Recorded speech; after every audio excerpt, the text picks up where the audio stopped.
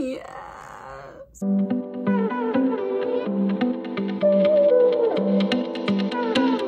I'm Jennifer and welcome back to my channel. On this channel, I will be sharing my journey to lose 180 pounds, and I'm also sharing all the ups and downs that come with it. So if that's something that you're interested in or something you feel like you can support and you want to help me be accountable and you want to watch me just soar, then you can click the like and subscribe button, because I'm gonna soar. If you click this video, you're obviously here because you want to know how I manage my psoriasis. But I have to be quite honest right now and tell you that it is midnight and my skin barely ever looks this good at this time, and I'm like kind of flipping out. I don't even know what happened. All glory to the Lord, because my skin is usually dried out by now. But we're gonna get into this video.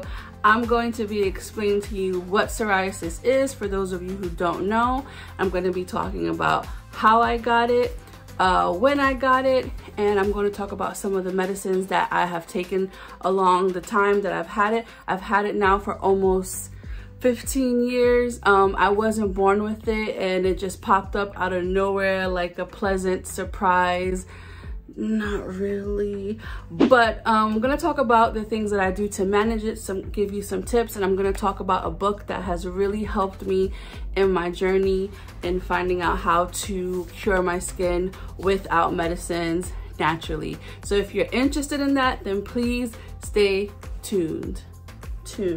There are very different types of psoriasis, which I don't know them all, but I'm just gonna like let them pop up on the screen so you know all the different kinds of psoriasis. So boop, boop, boop, boop, boop. Okay, I was not born with psoriasis. It came about for me at the age of 21, and different things trigger it, but essentially there's one thing that's going on inside of the person's body with psoriasis that could be causing the psoriasis. Now, I don't know about for all the different types of psoriasis, but I know for mine in particular, which is severe plaque psoriasis.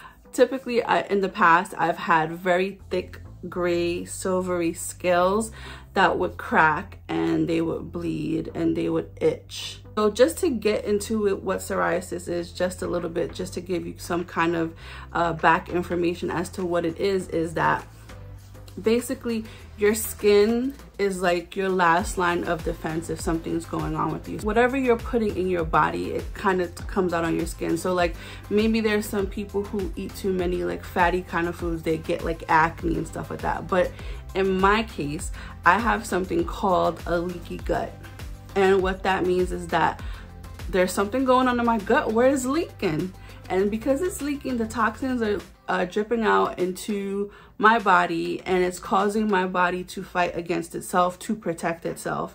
And typically a person's skin grows every month and they don't notice it because they're taking showers and they're moisturizing. So, you know, all that stuff is being washed away and moisturized. So they don't see their skin growing like that. But someone who has psoriasis, our skin grows typically every 4 to 7 days. So it's growing at a rapid pace, and that is why it grows the way it does. That is why it looks the way it does. So that is psoriasis in a nutshell. The crazy thing about it is that for most of my life, up until I got psoriasis, which I got it when I was 21, I had elite skin and my skin was flawless. Like I never got acne, I never had pimples. My skin was always really soft, even though I really wasn't taking care of it at all.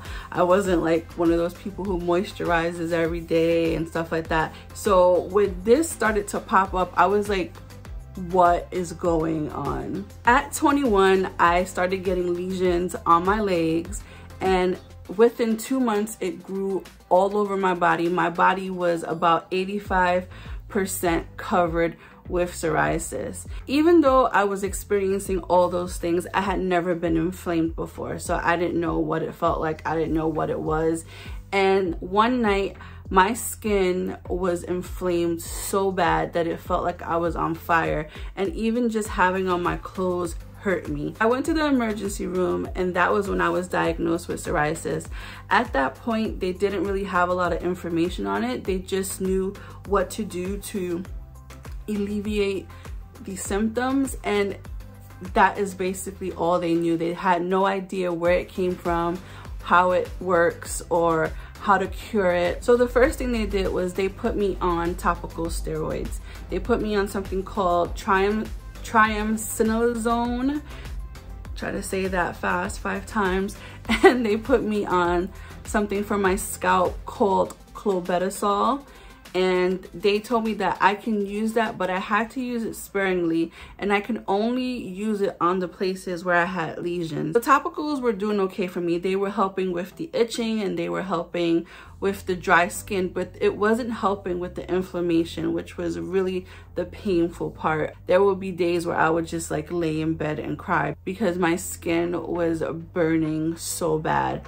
So they talked to me about putting me on some biochemical, I think that's what it's called, injections. And one of the first injections they put me on was something called Humira. It worked. My skin was back to normal within about 3 months. The problem with Humira though is that it suppresses the immune system. So while I had great skin, I was susceptible to getting sick very fast. And when you get sick, they tell you don't take the Humira anymore. So one day I got sick, I stopped taking the Humira, and my skin just started to grow right back, like it never stopped.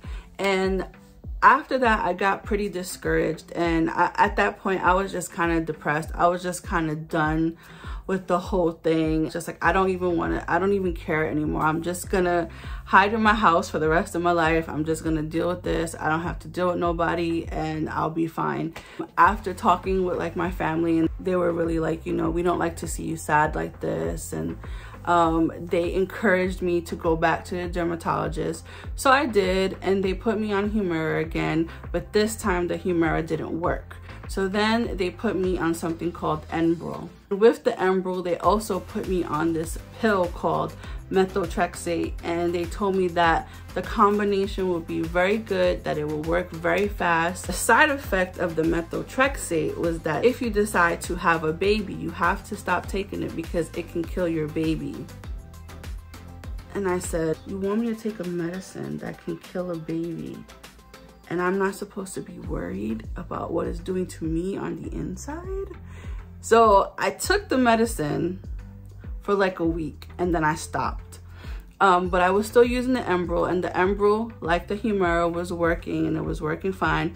However, my hair started to fall, and I don't know if that had anything to do with the Enbrel, but that did not work for me. So I stopped taking any kind of medicine, and I was just like, okay, what am I supposed to do? How am I supposed to deal with this? I remember that the triamcinolone was some of the steroids, but mostly petroleum jelly.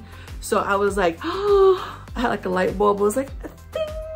So I went and I got Vaseline from the store.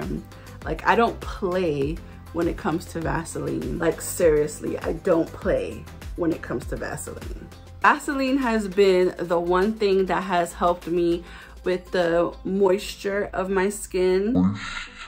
When I put it on, like after a shower, if my skin is inflamed, it helps the inflammation, and it's the only thing that I use right now. Mentally, this autoimmune disease had me stressed, depressed, and anxious. Before psoriasis, I was out and about. I was hanging out with friends. I was doing a lot of things. But after psoriasis, I was not going anywhere. The only time I really left my house was to go get food. At that point in time, I was raising my sisters, and I did not want to go see their teachers. I did not want their friends to see me because I didn't want their friends to make fun of them because of me. So I was very closed off, and mentally it did not go well for me. I tried going to therapy, but it was a little hard because I never really had a good fit when it came to therapy. It was hard for me to be able to kind of sit through it and get along with the therapist. And it's not the therapist's fault, right? I feel like there's a different fit for everybody, and I just haven't found mine yet. I lost my train of thought.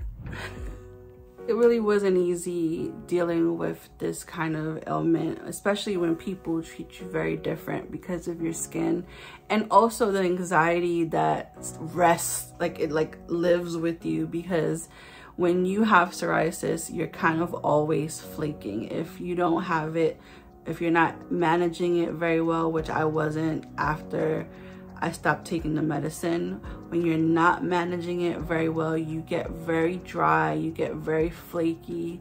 And I even have some clips here, which I'm gonna play as I talk, of even though I'm managing it better, I still am very flaky, and my bed is full of skin in the morning. And when I sit down anywhere, if I'm itchy, I definitely am leaving skin everywhere.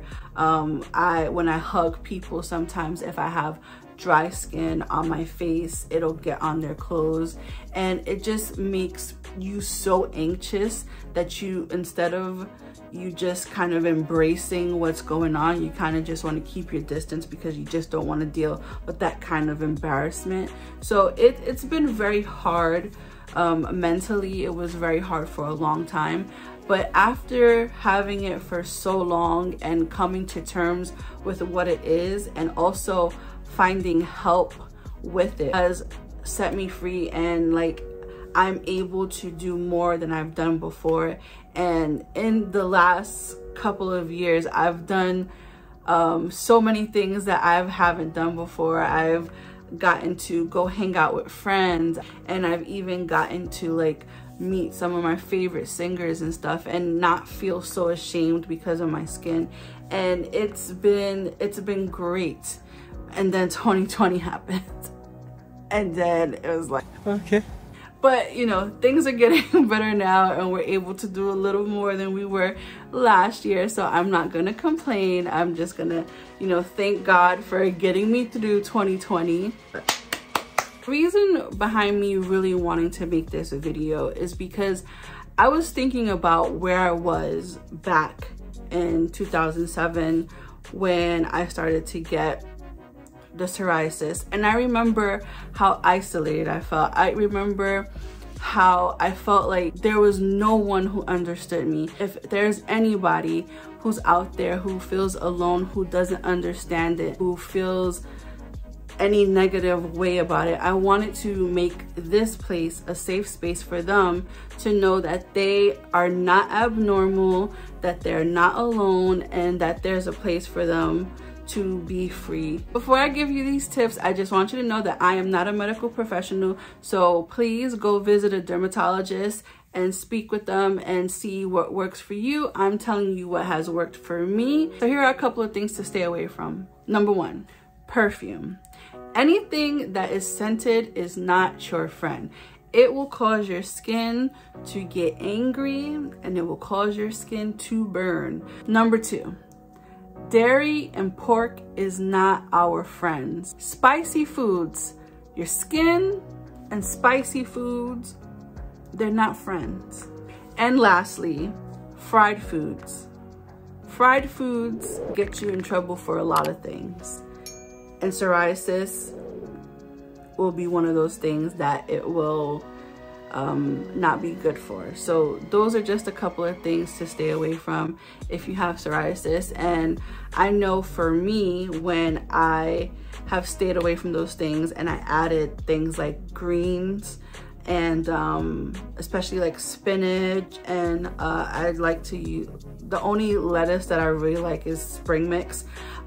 So when I add those things to my diet, my skin radically changes, and it's crazy how much it radically changes. And I can't wait to tell you about the book that I got that helped me understand what psoriasis is and how to manage it and even cure it. So just hold on just a few more minutes. Here are some of the things that really don't affect your skin, will have an effect my skin. So I'm gonna share some of the things that I use on my body and on my face, and I'm also going to be sharing some things that might help you as well. When it comes to bath soaps, you must stay away again from anything that is perfumed.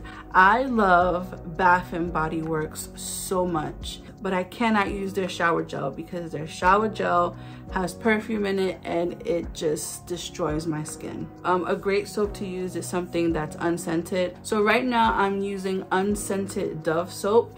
That soap has been really great, and I use it with the wash rag. And with the wash rag, I've seen a tremendous change in my skin, because when you wash your body with just the soap and you have psoriasis, it ain't doing nothing. You're not doing nothing. You're just patting up the skin and you're not, you know, taking it off. So it gets kind of nasty and clammy, and you don't want that. When it comes to moisturizing your body, the best thing to use has been Vaseline. Like seriously, I don't play when it comes to Vaseline. And last but not least, go outside. Get some sun. The sun is your friend. In terms of the whole mental aspect of it, it's really important that you try not to stress. And I know it's easier said than done. For me, something that has really helped me is letting go of things that I can't control. I am the oldest of 4 girls, and 2 of them I've raised. So it's like I do have kind of like a parental mindset kind of sometimes, and I do have that. I need to do everything right. Everything needs to be perfect. I need to know what's going on. I need, you know, I have that in my mind, in the back of my mind sometimes. And sometimes it can be detrimental because I cannot control everything. I just can't. So I had to learn to let go and let God do what he does, because what he does is perfect and everlasting. And if I keep trying to stick my little nose in it, I'm just gonna mess it up. I know it's easier said than done, and I know there are things that, you know, are gonna weigh heavy on your heart sometimes. But if you can find something that brings you joy, and if you can make it a priority to step into that and do that, that really helps as well. So here are some of the products that I use to wash my face. About once every 2 weeks, I use Aveeno Skin Brightening Daily Scrub. I don't use it all the time because I don't think it's very good for us to exfoliate our faces every day, even if it's gentle. Then my daily face wash is this simple moisturizing soap. This is so good. It's very like light on the face, and my face feels so nice and clean after I'm done with it. And then what I do is I put this lotion on my face. It's from Simple as well. It's called Simple Kind to Skin. It's a protecting light moisturizer, and it has SPF in it. And so I will put this on after I take a shower. I like to make sure that my face is not like dripping wet, but kind of like damp, so that when my face dries, the lotion kind of like seals it in a way. But I also use Vaseline on my face. Before I got psoriasis, like I said, my skin was really good, so I didn't really use lotion. I didn't really get ashy like that unless I was like in water for a long time. But now, since I've had psoriasis for a long time, lotion just isn't the only thing to cut it anymore. So I put on the lotion, but I always put on a little bit of Vaseline afterwards to kind of like seal the deal. And that is basically what I do to manage my skin. So now let's get to the good part. The book is called Healing Psoriasis, the Natural Alternative, a drug-free program that really works. And the author is a doctor named John O.A. Pagano, and I will be putting the link to the book in my description. This book will literally change your life. I'm just gonna show you just one little thing here. This is a before and after. This is a before they started doing all the stuff that the doctor says, and this is an after. And I am here to tell you that this book is not a lie. My skin could be literally clear right now and I could be living my life like it's golden. However, like I've said in my last video, which if you haven't saw it, I'm going to place a card here so you can click it and see it. I do have a binging problem. I do have issues when it comes to food, so I'm still working on it. However, I have done what the book says, simply just the food. This book is jam-packed with information. This is the book that helped me understand what psoriasis is. I literally started doing just the eating, just changing what I was eating. I was limiting my meat. I was eating more greens. I was eating more vegetables, a lot of spinach, stuff like that. I was putting that in my shakes, in my smoothies. And within 7 days, my skin was like good. Within 7 days. So like, it is not a joke that if you follow what this book says, it could literally change your life. But before I end this video, I just wanted to say one quick thing. Your skin does not define you. What defines you is your heart. Are you kind? Are you humble? Are you compassionate? Are you willing to help others?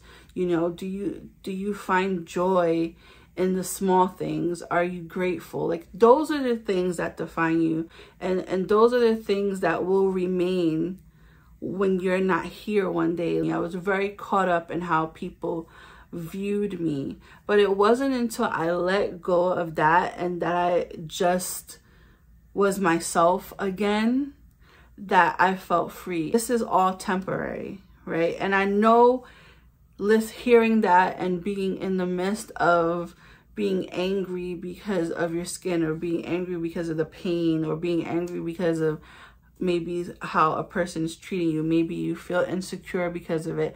I know in the midst of that, it's hard to hear that, and it's hard to even want to believe it. You are created by the creator of all creation, and he does not make mistakes. Please do not feel inferior or less than or disgusting. Do not allow that to hinder you and stop you from moving forward.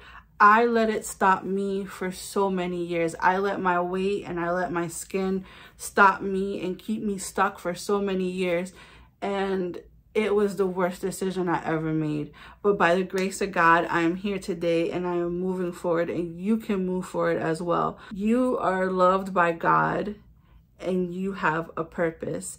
Every day you wake up is a clear indication that he is not done with you yet. Use it as a reason to be able to say in spite of. Use it as the thing that's going to spring you forward into the purpose that God has placed you here on this earth for. And I will be sharing more things having to do with psoriasis on here. Anything I find out, I will be sharing it. I'm also going to be implementing this book into my journey. I'm going to show you smoothies and stuff that I make, and I will document what my skin is doing as I'm moving forward. And if you want to move forward with me, you can always, like I said, go down in the link and click it and get the book. It is not an affiliate link because I'm not on that level yet, but you can definitely get the book. It's not expensive. And until next time, peace.